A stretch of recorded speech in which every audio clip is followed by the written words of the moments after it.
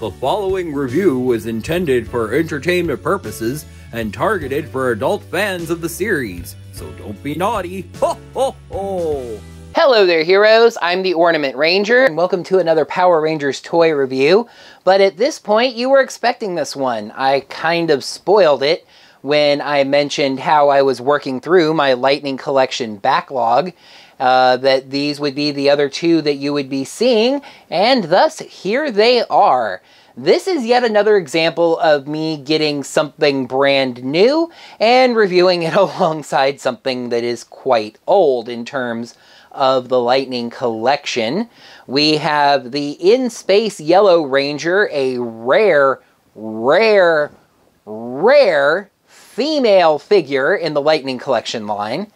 And we also have the Lost Galaxy Magna Defender, which was one of the very first, I don't believe it was in Wave 1, but within the first couple of waves, I want to say, of the Lightning Collection. And the main way you can tell the age of this figure is that you can see Saban's on the logo of the box there, where it is not over here, because this one is newer. Remember, the first couple of waves of the Lightning Collection have Saban's name on the Power Rangers logo before Hasbro finally took that off. So we're going to take a look at both of these, of course. We look at the box art together because that is pretty basic. The front is looking good on both those beautiful Lightning Collection drawings. We go this way and see the full box art like that. Very, very nice. We come to the back here looking at poses and seeing the horn wrap around from Magna Defender's helmet. But both of these look rather easy to match, so we'll see about that. And we come around and you get that wraparound art, and you see Power Rangers in Space and Power Rangers Lost Galaxy DMCA'd. And then we wrap back around to the front, where we see accessories in the box such as like so and like thus. All right, let's start with the newer figure, but the older season, taking a look at Ashley.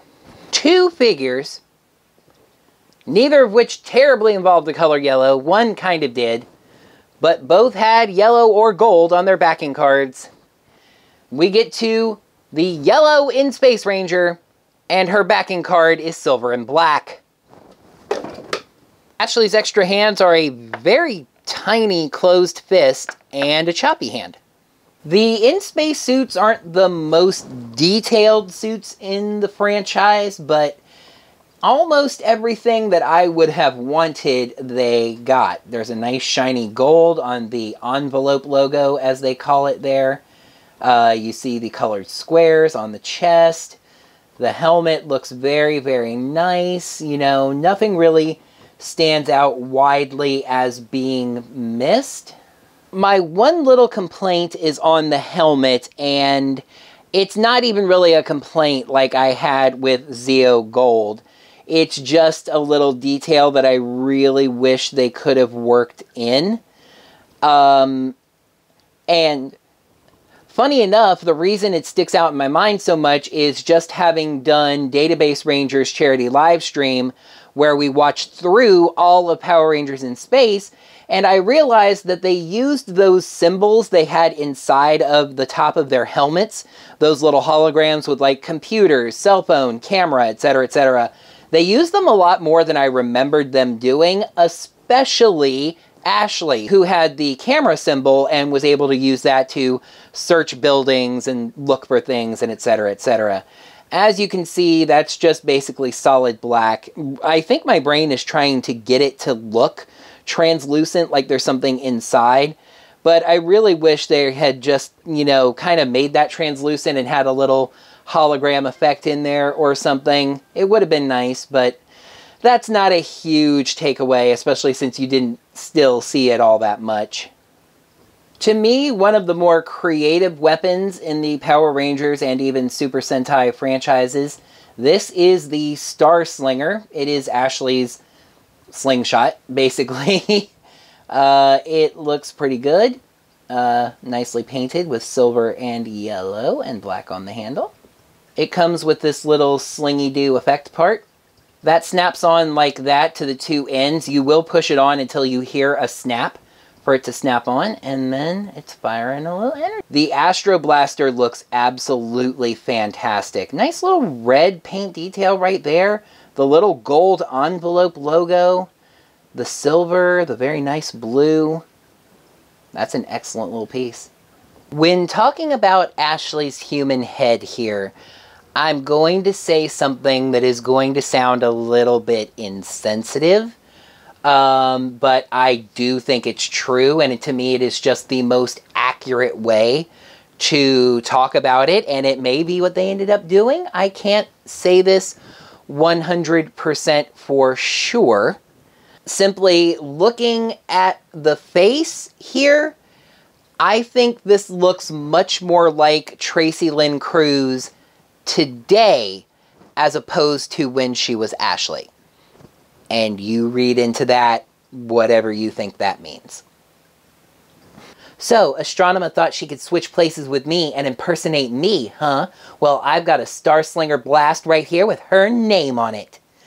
This is a pretty good figure. I will say my main concern anytime we get a female figure, my mind always goes racing back to the Jungle Fury yellow and RPM yellow figures that I think were literally put together with toothpicks. This is a good figure that I think is representative of Ashley's general body shape and size. It's realistic. The skirt is nice, but it's split. It allows for posability with the figure. The accessories are nice. I will say it is kind of interesting that that Star Slinger Blast is kind of arcing down, but whatever. The Astro Blaster looks absolutely fantastic. Again, I wish they had done a little translucent black piece on the top of the helmet and put in a little holographic decal with that camera symbol, because I think that would be a really nice touch for the figure. I will say also, this is a thought I had as I was getting ready to pose this figure for this shot. It is encouraging to get Ashley, not only because we got Ashley, but because we know that means we will also get Cassie. Because Hasbro has been very non-subtle about us getting the same figures in a line. So we will get a pink in-space figure that is this figure repainted with different accessories, a different head, and a different helmet.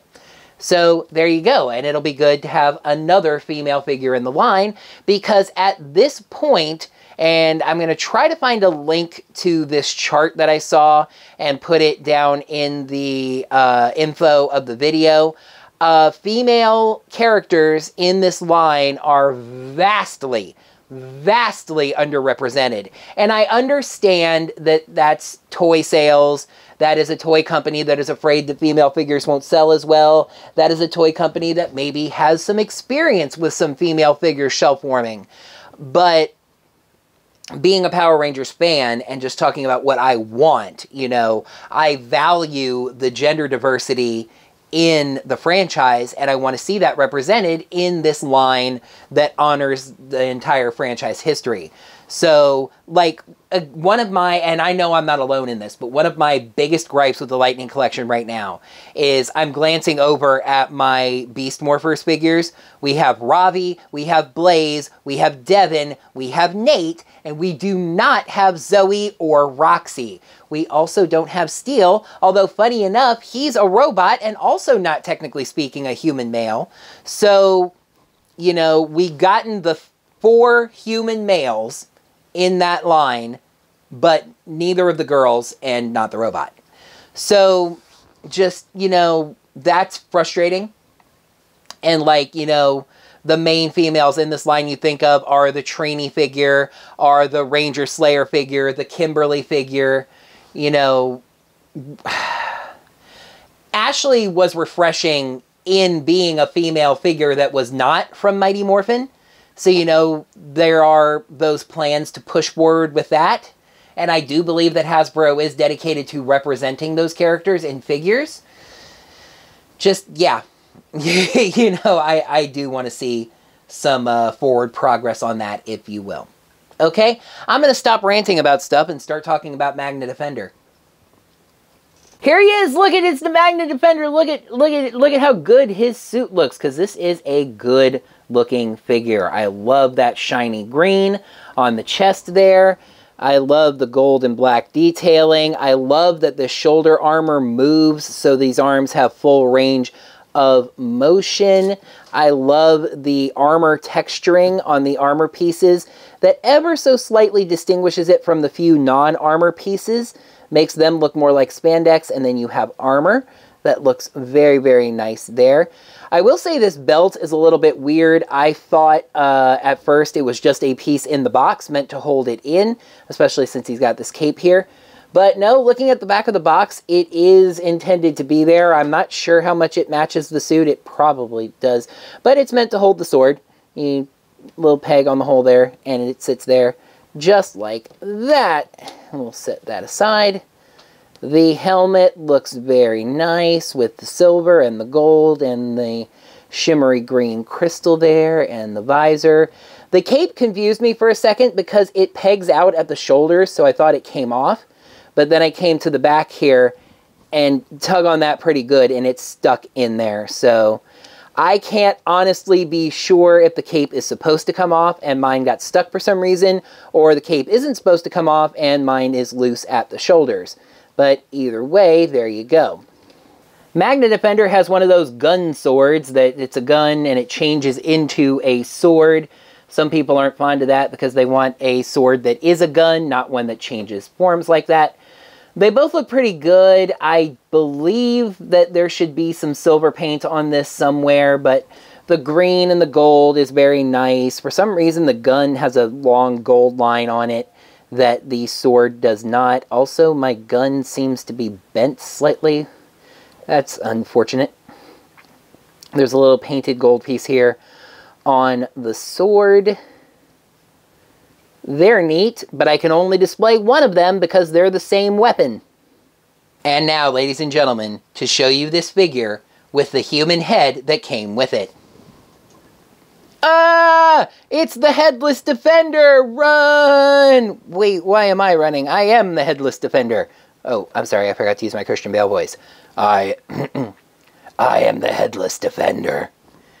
Yeah, Magna doesn't come with Mike's human head, which is an interesting decision. We weren't really sure if that was for another release later down the line. Hasbro has started getting into doing re-releases, so maybe they figure they can do a re-release of this figure later on, maybe dropping one of the gun swords and giving us Mike's human head. They said at the time, I remember because a lot of people asked them about it, and they said they wanted to properly represent the character kind of in chronological order. So they were saying, this is the Magna Defender. This is the character who had the grudge against Scorpius because Scorpius killed his son, Zika, and etc., etc. So they didn't want... Like, a lot of us felt like it would, you know, it would be perfectly possible if you included Mike's head to have either character represented, just based on whether or not they had that human head. But no, they apparently were standing firm on the fact that this is just Magna Defender before Mike takes over the powers. So, no human head. However, what if fate had turned a little twisty-turny macaroni and it was Leo that fell into the crevasse and received the powers of the Magna Defender? So yeah, I can swap Leo's head on here if you want some kind of a human head on the Magna Defender. There might be other characters that look closer to what Mike looks like. I really do feel like, especially with Hasbro's, you know, re-release Happy Ways, that we are going to get a Magna Defender that will come with Mike's head. Unfortunately, I'm not going to pick it up because I already have this one, and I'm not really in the market to rebuy figures. You might notice that I didn't get the Goldar that was released widely because I already picked up the one from GameStop, and I don't buy figures twice. So I'm not going to pick up another Magna Defender just to get Mike's head. What I would love Hasbro to do And like, it could even be something that they restricted just to Hasbro Pulse Premium, to the paid service. I wouldn't even mind, because I understand the niche of this. But do stuff like where even kind of on demand, but maybe or just in small supply, you make little additional pieces for these figures that people can buy if they want to. Like Mike's human head. If you want that for your figure, you know, considering the niche value of it and everything, you could probably get a lot more than it's worth. My mind at first said, like, I'd pay $5 for Mike's human head. That's probably a little much. I kind of backtrack on that, but $3 plus shipping? Sure. You know, I'd probably do that, because that would be an enhancement piece to this figure. And I understand not everybody wants it or needs it, but it's something I'd love to have. So that's a free idea for you, Hasbro, although I'd be terribly surprised if nobody at your company has thought of that already. And onward. Hey, Ashley, would you like to see my giant shotgun? Whoa, buddy, you need to remember that this is a kid's show. What? I'm talking about this right here. Look, see how it fires in that effect part that Sean forgot to mention? Oh, right. Neat. Yeah, I kind of forgot because it fell out of the box when I was taking everything out. But there's a little, honestly, kind of drippy shot effect part there that looks pretty neat. Almost kind of matches the color scheme. It's really more blue. Really should be more green. But I'm giving it all the credit that I can. It feels like my Lightning Collection reviews are becoming more and more nitpicky as I go on, and that's not exactly my intention. It's just kind of the way it goes. Again, I think those are both quality figures. I praise them both kind of for separate reasons. Magna Defender is kind of a niche character that you wouldn't necessarily think would get a Lightning Collection figure. So I am happy to see that. And Ashley, of course, as I mentioned, a female figure in this line is something that is always worth celebrating.